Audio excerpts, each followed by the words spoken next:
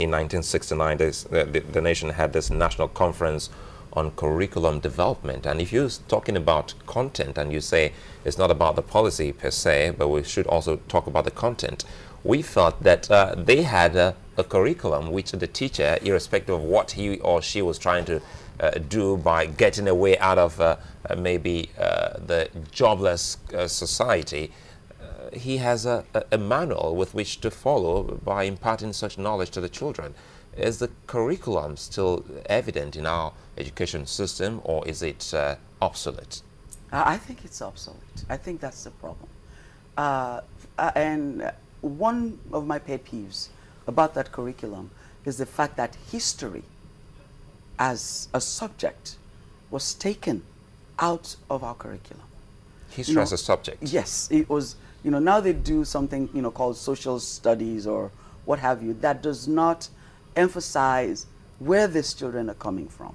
Because if you don't know your past, you cannot, understand your future. If you don't know where you've been as a country, then the future is going to be very difficult to envision. I did a random testing of some kids a while back.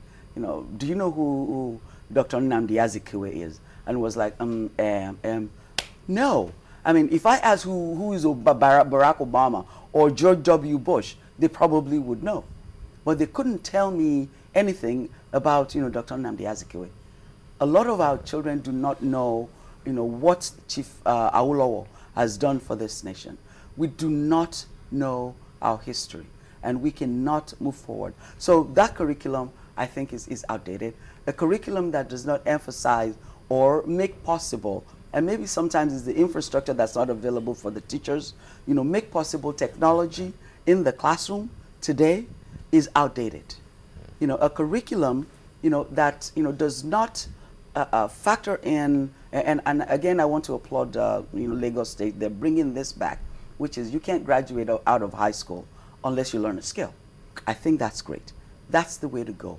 Give them the basics. But again, give them the skills. Isn't that the whole idea of the 6334 system Margaret just brought up? Because we felt that we were told at that point in time that the first 3 years in high school will be for you to learn a skill. So if you were going to go out of school after the JSS 3, the junior secondary education, you want to be a plumber, a carpenter. Then we had an introductory laboratory, which we felt was in use then. But today, is that still the case?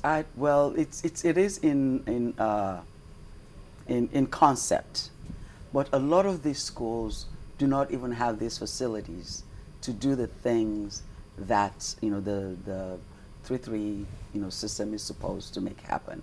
I'm yet to and I have the opportunity to go into some schools, and I don't see where, for example, you have a carpentry laboratory that is up to scale. In fact, they're not even existing, let alone being up to scale. My son schooled had his elementary education in the United States. Up till today, I have a case that you could store your CD or DVDs in that he made in school. If I showed it to you, you would think a professional made it, because they had the miter saw, they had all the tools that you can use to create something like a professional. These Prof, things are not available. We had all of that in place then, because I still can picture my high school then.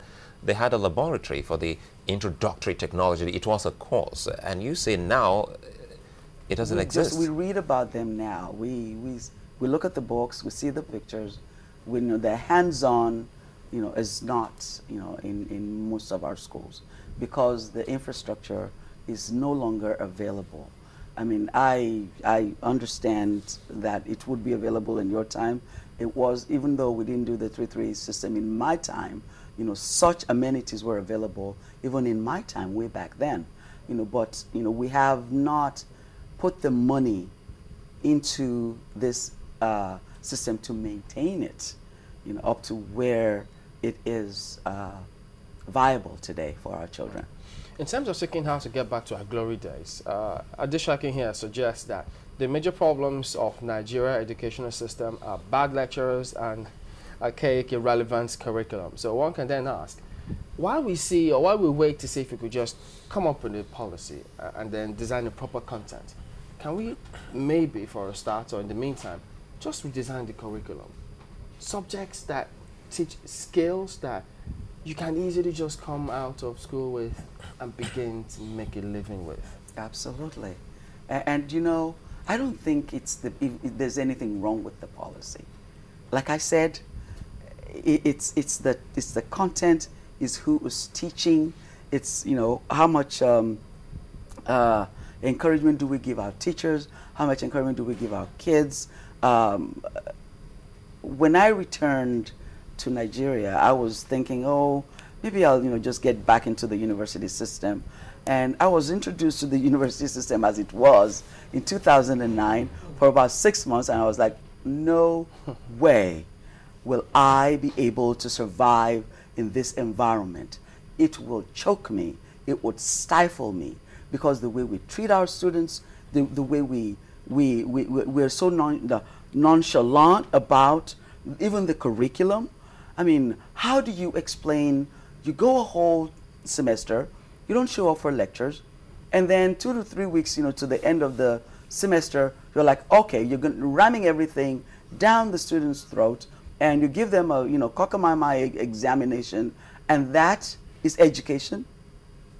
Whatever happened to lectures? Whatever happened to practicals? Whatever happened to writing projects, writing essays? You know, some of the things, I mean, some lecturers have grades that are out, you know, 3 or 4 semesters. What about supervisors? Why? Who supervises them? Who should go around to find out if this lecturer comes to class or not? In any case, for the elementary school and even the high school, then once upon a time we had the inspectors who would come, they sit at the back, they sit at the back of the classroom and watch the teacher teach us. So who does that now? It's elementary schools, I think, you know, they're doing, well, some of the ones that I know about are doing a great job in that area. They have inspectors that still come and still, you know, they look at your lesson notes, you know, they look at what you're teaching, they tell you, you know, these students also have external examinations that they have to take so that you know where your school fits, you know, in the state or in the local government area. So I think the problem we have is by the time we get to university level, everything is gone, you know, awry. It's lax. We are now in the ivory tower, and we can do, you know, whatever we want. I experienced students apologizing to me for walking through their class because, you know, I was doing some work for one of the major universities here, and my office is such that I had to walk through their classroom to get into my office, and the classroom was jam-packed, you know, and I just, you know, snuck in, and the students were apologizing to me for sitting in their classroom while I was the one interrupting what they were supposed. I had to tell them, no, if you're not here, I am not here. You are the reason that I am here. So please be comfortable. But, you know, they're so used to being, you know, maltreated and, you know, being disrespected. You know, and from my perspective, every student, right from elementary to university, deserves respect. And because if they are not in school, we don't have a job. That's the way